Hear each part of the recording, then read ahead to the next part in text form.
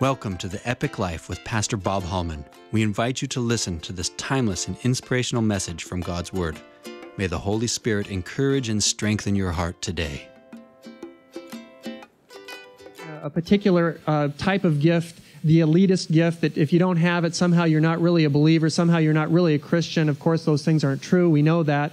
But as we watch that kind of abuse, the rest of us who believe in the gifts because they're scriptural, they're laid out for us repeatedly in the Bible, the rest of us acknowledge them, but then we shy away from using them, and we're not exactly how to use them in a biblical way without coming off as kind of flaky and weird, and without being a participant in the abuse of the gifts.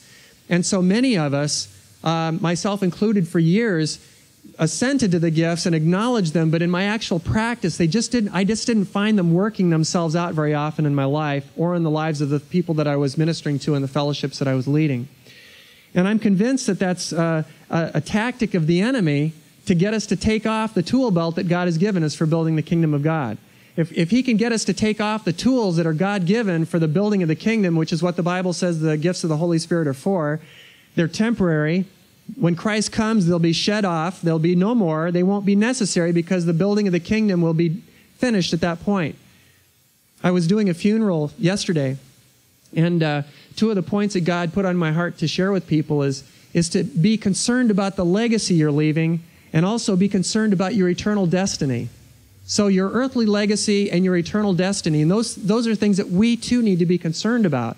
But right now, today, and this week, and the next week, and the next week, this is the time to do God's work. Because there will come a time, either through our own death or through the coming of Christ, when the work will be finished, and at that point, the gifts will be no more. They won't be necessary. Why? Because God has given us the gifts for the building of His kingdom. And when He comes, or we die, our participation in that kingdom-building activity comes to closure. And so the gifts aren't necessary. And so the gifts are, as I've mentioned, for those of you that have been here, please forgive me. It's probably not bad to review. But the gifts are like a tool belt. And we go to the job site with this tool belt on. And we don't stand out on the job site and show off our tool belt. We go out with the tools we need, and we go out for the purpose of getting the job done. And those tools are nothing more than that. They're strictly tools. We don't glory in them. We don't magnify them. We don't show off. We don't compare ourselves with others and say, how come your tool belt isn't as flashy as mine? Or how come you don't have this particular tool? You know, you really aren't a real contractor if you don't have this tool. Without this tool, you're really, I don't even know if you should be on the job site, for goodness sakes. And we do this kind of stuff in the body of Christ, which is totally, totally wrong. It's sinful and it's wicked. But it fits so perfectly with Satan's wonderful plan for the church, which is to destroy it and to thwart God's work. Now, can you see that if we have been given this mighty, wonderful, awesome responsibility and privilege of building the kingdom, and God has given us this particular tool belt? Some of us are like plumbers, some are electricians, some are carpenters, some are drywallers, some are roofers, some are landscapers, some lay asphalt, some lay foundations. We all have different tool belts on, and we're not expected to do all of the ministry of the church. And so we come with this God-given tool belt to do the work, but out of our own fear, because of the abuse of the gifts, we take off our tool belt and say, well, I believe in tools, but I really am not comfortable using them, because some guys I saw one time got the hammer and put it through the big pane glass of window, and I saw another guy get shocked to death. He got electrocuted because he was abusing the tools that he had and wasn't being wise in how he was using them. And so all of us say, okay, well, gee, boy, a hammer can be really dangerous.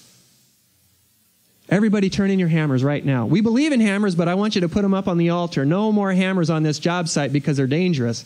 They can be abused. People can get hurt. Buildings could fall. Things could collapse.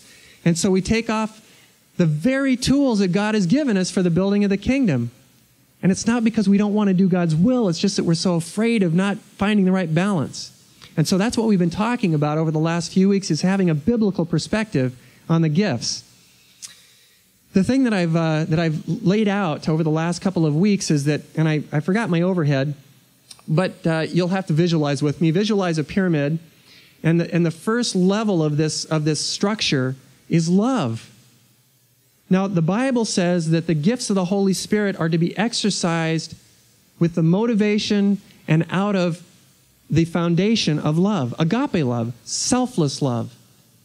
A love that's not self-seeking, not self-serving, not rude, not arrogant, not boastful, not proud, all the things that love is. That foundation is the foundation from which we exercise the gifts of the Holy Spirit.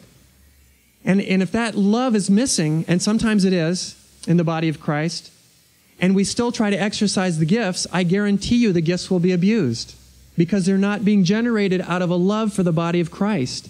And as I've said, you cannot love someone unless you get close to them. And love is not a feeling, it's a behavior, it's an action, it's a decision to give yourself away to another person, to lay your life down for someone else. And so as we exercise the gifts that God has given us, this holy tool belt for building the kingdom, and we meet somebody that has a need or needs a word from God, or they need some sort of encouragement or edification or building up, and we see that person and we love them because they're our brother or our sister in Christ, and we come to that person and out of love we're wanting to lift them because we love them. We're not lifting ourselves, we're not exalting ourselves, and we're certainly not lifting the gift and exalting the gift, but we want to lift that person. We want to get down low. We want to get beneath them and lift them. And so the foundation of the gifts, and it talks about this in every passage on the gifts of the Holy Spirit, what's just all over and surrounding the context of the gifts? It's love. If we have all the gifts in the world but we don't have love, the Bible says, get off the job site. It's worthless. It's meaningless. Now the second layer that the Bible lays out, that Paul lays out consistently when he's talking about the gifts of the Holy Spirit, besides love, is that we've got to have a knowledge and a lifestyle of acknowledging the interdependence of the body of Christ. And Paul says again and again, not everybody's a foot, not everybody's a hand, not everybody's an eye. We all have different parts and functions in the body of Christ. Every one of us are different. And you know what? God gave you the gifts that He wanted to give you. He's especially equipped you to be a part of the ministry of this fellowship, or if you're from the mainland and another church, the ministry of your fellowship. He has, as Scripture says, divinely arranged you and put all these pieces together so that they fit perfectly to accomplish this great plan that He's got in this world to build the kingdom of God. But if we're disconnected and the foot says, hey, I don't need you. Hey, I don't want to be accountable to you. I'm not going to be transparent. I just want to sit in the pew and I want to go out and I want to have nothing to do with the rest of the body. And the Bible says that's wrong. That's wrong thinking. And a lot of people do that, unfortunately. And, you know, I try to communicate to people who don't go to church regularly. I've been there. There have been times in my life where I haven't gone to church regularly either as a Christian. Got discouraged, got hurt, you know. We've all had those things happen to us. But when I remove myself from the body of Christ, I'm just thinking mostly about myself. I'm thinking, okay, I'm not comfortable there, or I don't want to go, or I'd rather go surfing or scuba diving or something else. But the fact is when I remove myself, I am removing from that particular group of people in the fellowship a very important component. Not that I'm important or that you're important, but God has arranged you and divinely equipped you and gifted you so that you can have your part in the church.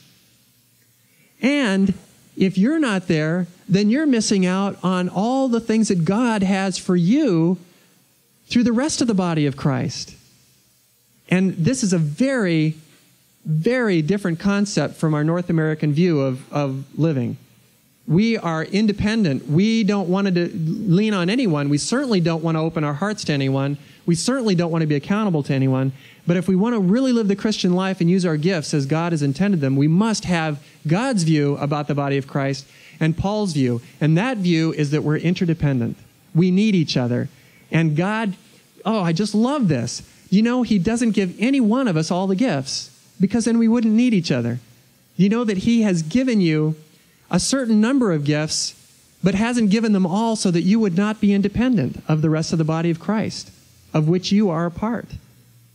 And so we've got love. The gifts cannot operate properly or biblically unless love is the motivating factor of the use of those gifts. The second layer is what I've just explained, that we have to have a sense of interdependence on God and an interdependence on one another. It's God's design for the church. That means we have to get close and love each other genuinely, really, authentically. And then the last layer that I talked about is the gifts themselves.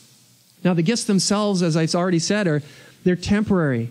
They're not here forever. They're just here for a short period of time during this window of opportunity that God has given us to proclaim His name and the gospel of Christ.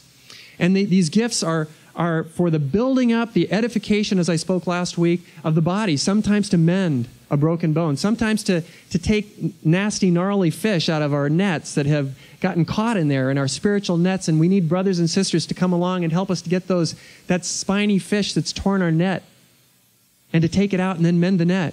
They're all different descriptions, but as I said last week, the most important thing that we can do if we want to use the gifts is not to focus on the gifts themselves. See, that's a big problem in the church, is that people get focused on the gifts, and they're like, the gift is like, it's the gift, it's this gift, it's that gift, and I'm going to talk about that in a minute.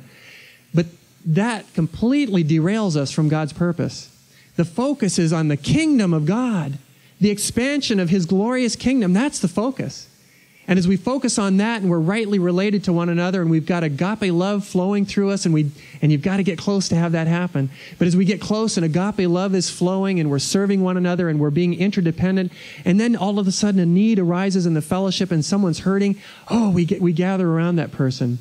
And then we lift that person up and we pray for them, and God might give a word of knowledge or a scripture or a prophecy. Or God might put it on one of our hearts who have the gift of helps or service to help that person in a very practical way. But see, it's not some hocus-pocus kind of thing where we all of a sudden shift in our relationship with God from God the Father, God the Son, and whoop, turn the lights down low, everybody be quiet, the Holy Spirit's going to move. And that's kind of how it is sometimes. And as I explained, I believe that the work of the Holy Spirit is seamless with the work of God the Father and God the Son. It's a flow. It's a ministry of all three together working and doing their fabulous supernatural work. But it's not some scary thing that it's been turned into. Some kind of a fix-all that if you just go to this meeting or that meeting and get this particular gift or that particular gift, your Christian life is just going to take off. And that's not true.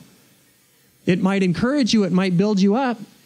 But a gift will not be the foundation and the grist of your personal walk with God. It's Jesus. It's Him alone. It's being close to Him. It's being in the Word of God. It's praying. It's worshiping. It's evangelizing. These are the foundations of our faith. And the gifts are merely tools, temporary, to build us up. For me to say to you, keep going, sister. Keep going, brother. And not me saying it, but God saying it through me to you. Exhorting you, encouraging you, imparting some word of exhortation, some word of knowledge, some word of prophecy. And for me as a pastor-teacher, to teach you the biblical truths of faith and just keep you moving toward Christ and realizing that He is the goal. That is the goal. But the church has been derailed in the gifts and been distracted by the gifts, and the gifts have become the objective. They've become the end in themselves, and that's why you see people flocking to different meetings all over the country, wanting to get some gift in the hopes that that gift will somehow fill the vacuum of joylessness in their life. But they won't be filled by that gift. It'll be filled by God, by a close, ever-drawing close relationship with Jesus Christ. And the gift is a tool. Imagine me going to the job site with my tool belt, and some guy is having a difficult time in life. And I tell him, hey, brother, you know what you're missing? You're missing a hammer. If you just had a hammer, if you just had my hammer, your life would just take off. I mean, of course, we know that's ridiculous. What that man needs is he needs more of Jesus. He needs an overflow of the living water of Christ. And certainly a part of that is the work of the Holy Spirit. But what he doesn't need is a hammer to give him joy. He needs a hammer to get a job done. And so God gives us those tools to magnify Himself and thrust forward the kingdom of God. And what I want to talk to you about today briefly is the use and operation of the gifts. And actually, this is a two-parter because it was too long to try to fit into one session. And we'll cover the rest of it next week. And if you're helped by notes, you can feel free to go through these. We'll go through them quite quickly. But Paul's view of the spiritual gifts was that, first of all, if you look in your notes here, the gifts are given to the body of Christ. They are for the edification or the building up of the whole body, not merely for the enjoyment or enrichment of the individual member possessing them. And it doesn't mean that when we operate in the gifts that we don't experience joy in using them. Any one of you who have ever been used by God knows that there's a tremendous joy when God uses you to help someone else. But that's not the objective. The objective is helping the other person know Christ. No one person has all the gifts, as it says in 1 Corinthians 12. Consequently, the individual members of the church need each other. And I'm just reiterating what I've already said. Although not equally conspicuous, all the gifts are equally important. You know, there's some gifts that are just more obvious than others. And oftentimes the body of Christ doesn't properly honor the less conspicuous gifts, but we must. And those of you that have gifts that you think are small and, gee, I can't speak publicly, and I don't know the gift of prophecy, and I don't speak in tongues, and I don't do these different things. All I know how to do is to cook meals. I'm a great cook, but what good is that? And that's a great gift. That's a wonderful gift. The gift of hospitality, the gift of helps, the gift of service. So it's important that we not minimize those gifts, but thank God that He's given us that gift, and thank Him that He's orchestrated and arranged us just perfectly according to His will, that we would use those gifts for His purpose and for the building of the kingdom. And finally, under D, it's the Holy Spirit who distributes these various gifts to whom He will and when He wants to. And that's what we read here in 1 Corinthians chapter 12. Let me just read this briefly. It says, "Now about spiritual gifts, brothers, I don't want you to be ignorant. You know that when you were pagans, somehow or other you were influenced and led astray to mute idols. Therefore I tell you that no one who is speaking by the Spirit of God says, 'Jesus be cursed.' And no one can say Jesus is Lord except by the Holy Spirit. There are different kinds of gifts, but the same Spirit. There are different kinds of service, but the same Lord. There are different kinds of workings, but the same God who works all of them in all men. Now to each one of the manifestation of the Spirit is given for the common good. To one there is given through the Spirit the message of wisdom, to another the message of knowledge by the means of the same Spirit, to another faith by the same Spirit, to another gifts of healing by the same and one Spirit, to another miraculous powers, and to another prophecy, to another distinguishing between spirits, to another speaking in different kinds of tongues, and still another in the interpretation of tongues. All of these are the work of the one and same Spirit, and He gives them to each one just as He determines." So the gifts are a gift. That's why, isn't that funny they call them gifts? I mean, it kind of works, doesn't it? They're a gift. We don't earn them, that we don't work for them, we don't merit them. They are a gift. And they're not for us. And that's a key thing. The gift that God has given you is not for you. Any gift that you have is for someone else. You're a conduit. You're God's spokesperson. You're God's hands. You're God's feet. And God has specially appointed you, each one of us, to use our gifts for the building up the body of Christ. There's a great quote by Millard Erickson, who's written a book on Christian theology, and I want to read it to you because I think it's so good. I'll slow down and read it because it's about probably about eight or nine sentences. He says, "We are never commanded by Scripture to be baptized in or by the Holy Spirit. Rather, He gives them the gifts sovereignly. He alone determines the recipients. If He chooses to give us a special gift, He will do so regardless of whether we expect it or seek it, although the Bible does tell us that we are to seek the gifts. What we are commanded to do in Ephesians 5:18 is to be filled with the Holy Spirit.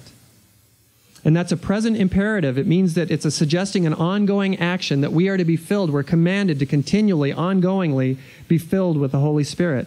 And this isn't so much a matter of our getting more of the Holy Spirit, because presumably all of us possess the Spirit in His entirety, and Scripture teaches that. If we have the Spirit of Christ, if you've come into the kingdom, you've been invested and endowed and sealed with the Holy Spirit. You've got all of Him. But he goes on and says it's rather a matter of Him possessing more of our lives. That's what the Holy Spirit needs to do. He needs to possess more of us. We've got all of Him. But undoubtedly, He doesn't have all of us, or we'd be perfect. Each one of us is to aspire to giving the Holy Spirit full control of our lives. When that happens, our lives will manifest whatever gifts God intends for us to have, along with all the fruit and acts of his empowering that he wishes to display through us. Isn't that good? I think that's so solid and so scriptural. So we're to seek to be men and women who have more and more and more of God's work happening in our life, not because it's incomplete, but because we are incomplete. Our hearts are incomplete. And we've got to make room for him by getting rid of other things that are crowding into our lives, whatever that may be, so that we are more and more submitted to that work of the Holy Spirit. Now, there's a number of terms that Paul uses for the gifts of the Holy Spirit, and I'm just going to go through this briefly. I've given you a number of references there, and you can look at this at your leisure. One of the terms is gifts, and it comes from the word charismata, which we get charismatic from. It's a gift. Another word is ministries, under 2. Another is workings, just these different types of workings of the Holy Spirit. And then there's work, administration, and stewardship is another gift. And the gift of service. These are other descriptions. They're terms that are used for the gifts of the Holy Spirit. And there are 5 things that I think are important to consider as we look at the gifts. The first is that no attempt should be made to reduce the gifts of the Spirit to a single concept or definition.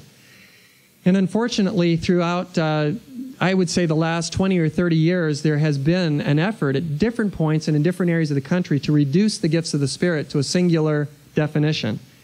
For instance, tongues, for a long time, was like that was the litmus test for the gifts of the Holy Spirit. You know, I don't hear people saying, "What? You don't have the gift of helps? My gosh, brother, do you know that you're hardly saved? Do you know what you're missing out on? Can you, everybody gather around. This brother doesn't have the gift of mercy or helps. We've got to pray for him because until he has that, he can't really experience God's anointing." Well, we kind of laugh because why is the gift of tongues singled out for this one aspect or experience of the Holy Spirit? That's reducing God's overall work and overall plan to one guy's tool belt and saying this one guy, we've all got to be like this one guy. And the Bible clearly tells us that's not true. Paul says not all speak in tongues. We all have different gifts. And so we need to be very careful not to reduce the gifts of the Holy Spirit to any one. Another one that's kind of going through the churches right now is the gift of laughter. And the whole body of Christ is watching this, seeing it unfold, and the gift of laughter, this one gift is reducing the entire work of the Holy Spirit to this one gift that you've got to have if you're going to experience the outpouring of God. And that's just not true. That's a misuse of the gifts of the Holy Spirit to reduce it to a singular gift and a singular definition. And it points to one gift and says, you've got to have this tool belt. You've got to have it. And without it, in fact, I'm not even sure you're saved. You see how silly that is? But that's why it's so important not to reduce the gifts of the Spirit to a singular definition, but to incorporate the broad perspective that God has on the use of the gifts of the Holy Spirit. The second thing is it's not clear whether these gifts are endowments from birth, special enablement received at some later point, or a combination of the two. Now, I know some of you, if I were in your shoes and I heard that, I would be going, ooh, my ears would perk up and I'd say, what is he going to say? Because I'm not sure I agree with this. Without question, every gift that we have is from God. They're given by the Holy Spirit. But oftentimes, the gifts flow very naturally with the natural talents and abilities that we have as well. For instance, the gift of mercy. The people who I know who are merciful, many, many, many of them were merciful before they came to Christ. And they loved to help people. They were good people.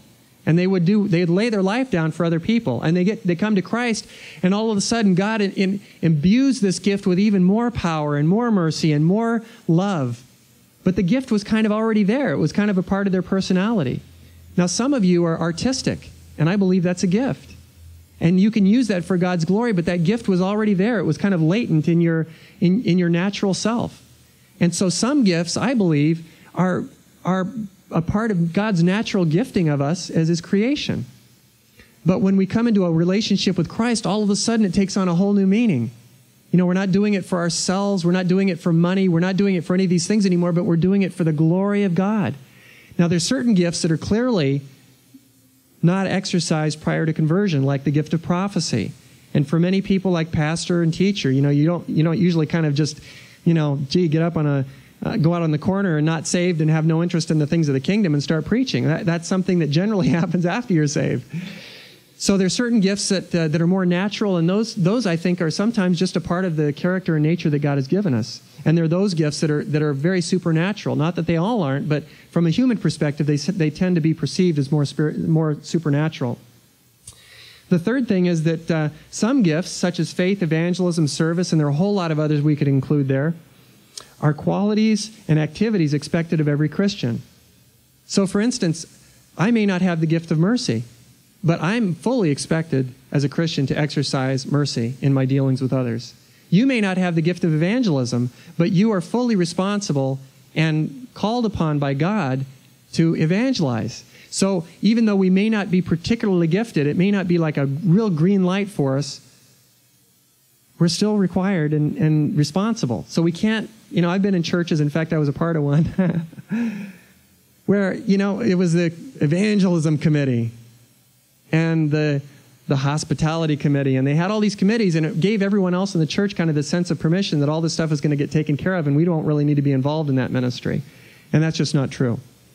Number 4, since none of the 4 lists in the Bible regarding the gifts includes all of the gifts found in the other lists, it's quite conceivable that collectively they don't exhaust all possible gifts of the Spirit. They are more likely illustrative of the various gifts with which God has endowed the church.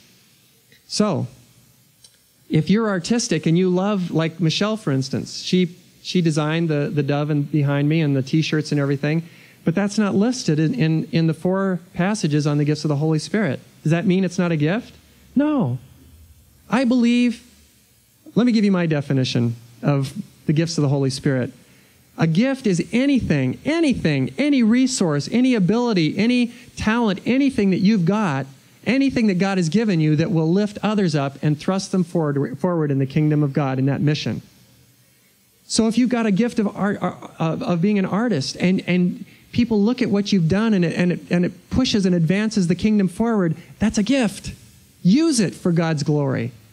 The gift of music is not listed in Scripture, but certainly we would all agree that when someone is gifted in music, they usher us toward the presence of God, and we want more of Him. That's a gift. Anything at your disposal, anything can be used for God's glory, and if it can be, it's given as a tool for you for the building of the kingdom of God. Now, the final thing is that a believer's ability to discover and biblically exercise his or her spiritual gifts is normally in direct proportion to his or her agape love for others. And this gets back to what I've already said, agape love. It's in direct proportion to that person's interdependence within the body of Christ. It's directly proportional to that person's participation in the Great Commission. You know why the gifts of the Spirit are not necessary in many churches? They're not building anything. They might be building buildings, but they're not building the kingdom of God. One of the churches that I was in for a period of time, my mouth dropped and hit the floor. We had a meeting, an annual meeting for the whole church, and a reams of, paper with everybody's report of who was doing what.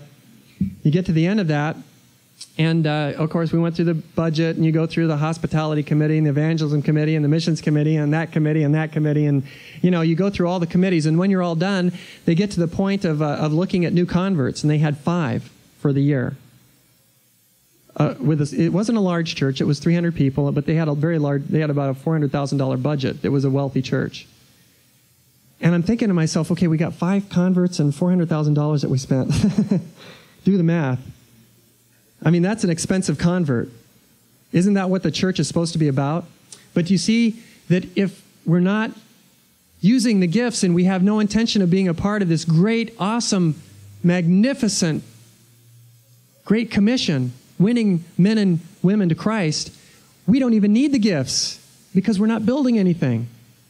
And if we're not building, the gifts are pointless. And that's why we can set them aside, and churches can go on for years and years and years without even talking about the gifts or exercising the gifts or even thinking about the gifts. But if we're going to build the kingdom, we've got to use the tools God has given us. And if some nut or some new Christian or someone that's not familiar with the gifts goes and knocks a hole in the wall, that's not reason for us to take our tool belts off. We need to come alongside that person and say, brother, you know that really a hammer isn't for putting through drywall unless you're doing demolition. A hammer is for construction. So we come alongside people like that. We don't reject them. We come alongside and say, hey, brother or sister, this is really a more proper use of that particular tool if you want to be effective in building this house.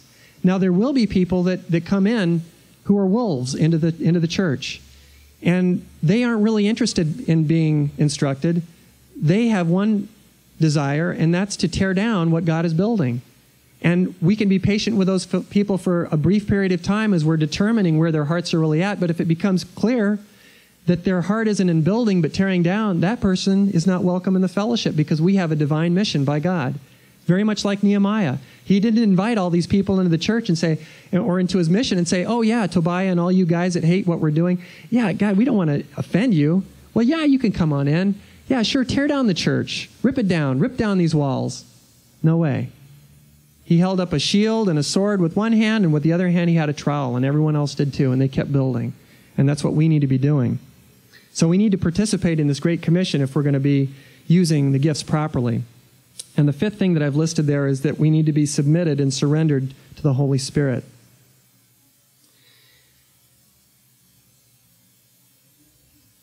You know, oftentimes the Christian life really just boils down to a death to self, doesn't it? It comes down to who's in charge of our life. Is it us or is it God? And if God's in charge of our life and we've totally submitted ourselves to His work, the Holy Spirit will use us powerfully. Not because we're anything, but because He has a mission. And He's looking for available men and women who will say yes. Whatever you say, the answer is yes. Whatever you ask, the answer is yes. Whatever you request, the answer will always and forever be yes. He's looking for men and women like that. I believe we have a church full of men and women like that. I've seen it. But I think God wants to do even a greater work in this fellowship and on this island, and for those of you that are visiting in your fellowships. But He needs men and women like you to say yes. To say yes, whatever you want. Whatever your will is, your will be done. The example that, of course, we have is Jesus. All He did, His whole ministry, was say yes. Yes, yes, yes. Your will be done. Jesus never drew attention to Himself. He never complained. He never griped. He never moaned about how people weren't serving Him, how people weren't doing what He wanted, how people weren't loving Him. He just had compassion. He had a heart for the world, for the lost. And we are the product of that heart if you've committed your life to Christ. Now, I want to just finish by giving you a litmus test for examining the gifts and how they're exercised. And I have to tell you, for those of you that are visiting us for the first time, I'm usually an expository verse-by-verse teacher. But as we've been going through this lesson on the Holy Spirit, we've been covering a whole lot of scriptures, so we haven't been going verse by verse. But the 5 points here that I've got, along with the other things that I've mentioned here today, are actually a very, very, very easy way to measure whether God is really in something or not. For instance, if you have a person come in that wants to put a lot of attention on a particular gift, and one of the gifts that's going through the church even right now at large is prophecy. That's another real emphasis. Nothing wrong with prophecy. In fact, Paul says that we should desire. He wants everyone to prophesy. And we should be praying for it. It's one of the most helpful gifts in the church. But if a person is constantly drawing attention to themselves about prophecy, right away you know something's wrong, because it's not being exercised in agape love. Because agape love is not self-seeking. It's not rude. It doesn't boast. It's not proud. It's not arrogant. It seeks to lift others, not to lift itself and exalt itself. And so right away you can see, oh my goodness, there's not a lot of love in the way this gift is being presented. And it doesn't mean it's not from God, but it just means that a little red flag goes up, and we say, let's watch and see what's really happening here. If you look down at the next one, it's interdependence in the body of Christ. There are many people inside and outside the church, but especially outside the church, who claim to know Christ, who are not a part of any body. And there's no submission to any authority. There's no accountability. And they just kind of go from place to place sharing their gift and sometimes in a not a very helpful way. And they're not tied into any local church. And when that happens, a red flag goes up for me. And it should for you too. Something's not right with this, because the gifts are to be exercised in agape love and within the context of a local church.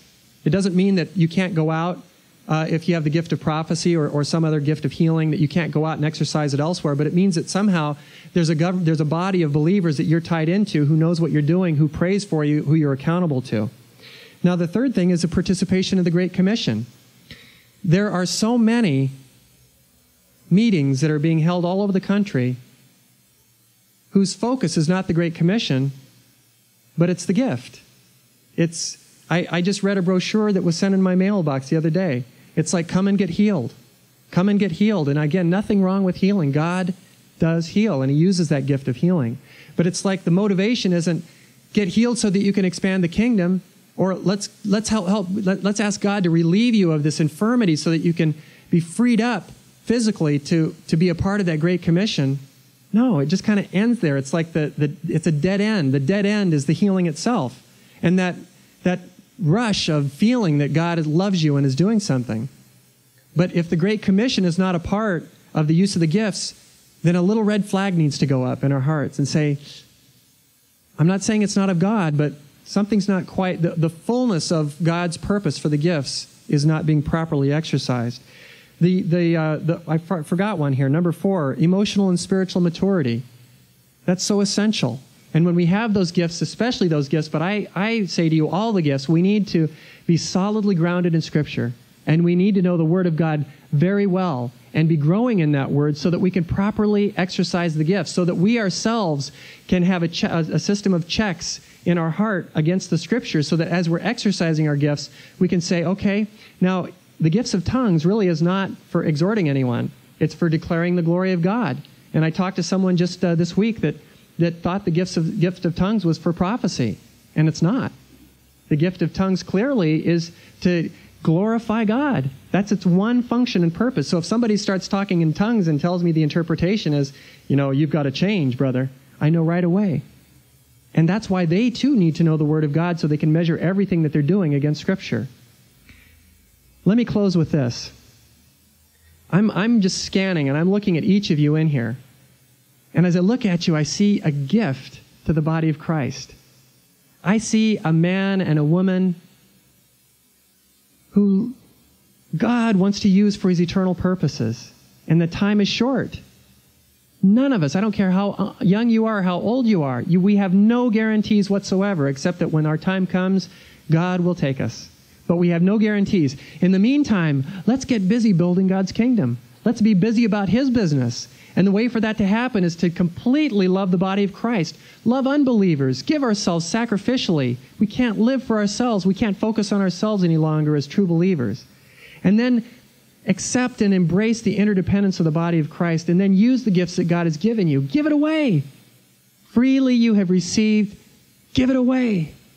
Don't hold anything. Give it away. Find ways that you can minister this week. Find ways that you can bless. Find ways that you can lift others up. Forget about yourself. Stop talking about yourself. Stop thinking about yourself. Stop being embroiled in all of your problems, and start giving away the rich resource that God has given you. Because the time is short. I don't know how long it'll be. Maybe it'll be 10 years. Maybe it'll be 100 years. But I know for me the time is short. At best, I've got maybe 40 years. Maybe 45. That's a short time. For those of you that are older, you know how fast time goes. It's short. Give yourself to those things that last forever. And don't shy away from the gifts. Don't pull away from them. Learn how to exercise them biblically in agape love, in the context of the body of Christ, and for the building of God's eternal kingdom. Let's pray. Father, we thank you for your word, Lord. Oh God, how tangled we've become over the gifts. How confused the body of Christ has been over something so precious and so wonderful and yet so temporary. And God, the church, we all together have shied away because of abuse and that we've seen, Lord. And I pray, God, that you would help us to realize that this is Satan's great strategy to get us to take our tool belts off so that we have no resources for which to build the kingdom. And God, I pray that you would show each one of us, Lord. I think it's very natural. I don't think it's some strange phenomena that happens to us that's different from our walk with you and the Father. But Lord, I think it's just a seamless experience of wanting to build others up and using it, whatever is at our disposal, to help another brother or sister move forward in their walk with you, that the kingdom might advance and that your glory might be made manifest and that you would draw all men and women to yourself. So Lord, I just thank you for what you're doing, and I praise you. Oh Lord, we worship you and we love you. And I know that there's at least one person that wants to receive Christ today, and I don't know where he is. Can you go get Sean? He's in the Sunday school room. I know that he came up to me today. We've been praying for this brother for, I don't know. How long have you guys been here, Debbie? Like almost 10 months? 11 months? How long have you been on the island? 1 year? We've been praying for Sean for a year, and he came up to me today. I knew something was different. He was just beaming. But he wants to commit his life to Christ. I have to tell you, he's read all of Revelation. He's read all of Genesis. He's created games for both the high school groups in order to do that. Hey, brother, your time has come. But we want to usher him into the kingdom today and welcome as a brother. But there may be someone else here today that doesn't know Christ. And all the things I'm talking about is just like, wow, this is so different. This is so strange. But you know what? God loves you. If you don't know him, I believe he called you specifically here today that you might come into a lasting, living, eternal relationship with him, that you actually might fulfill your destiny, your eternal destiny. And all it means is just accepting him and saying, I want you. I acknowledge I've sinned, and I want what you want to give me. I want eternal life. I want to accept your death on the cross in my place, that I can be set free for this wonderful, lasting relationship with Christ. The Epic Life is a listener-supported ministry designed to encourage and equip believers to go big for God by loving him, loving others, and making disciples. You can visit our website at theepiclife.org. God bless you.